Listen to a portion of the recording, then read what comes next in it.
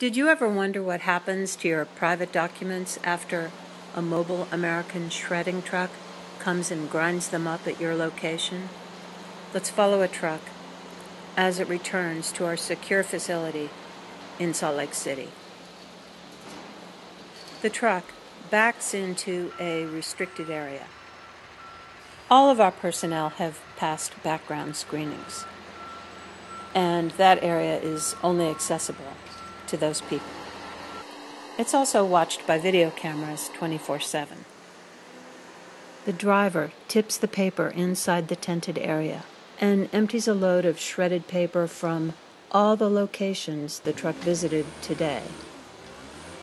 A cat mixes the paper and pushes it towards a series of conveyors and crosscut shredders.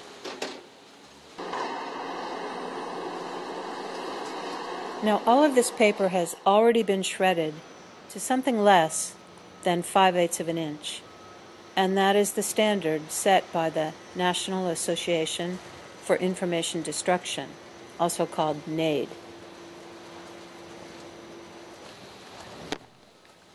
Before the shredded paper reaches the next shredder, we mix in other material.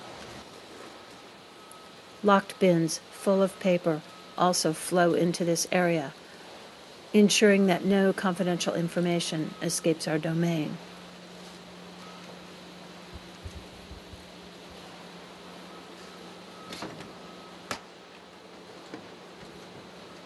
What's unique about American shredding is that other materials get mixed into this stream of shredded paper, and all of that is shredded together again and again. And then all those tiny pieces, they get smaller and smaller, and then they flow into the air conveyor system all the way across the plant.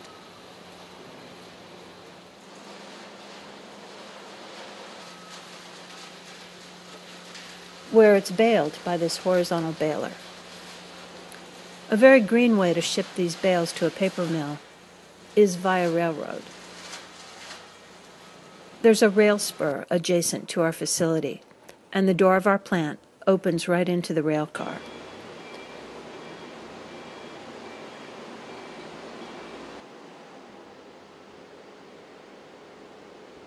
The bales each weigh about 2,600 pounds.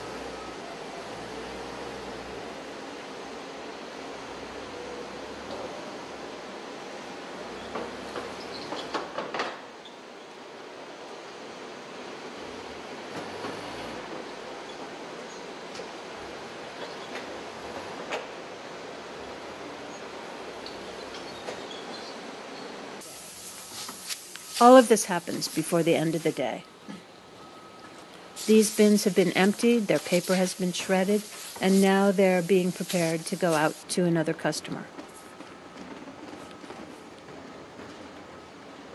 Just thought you might want to know.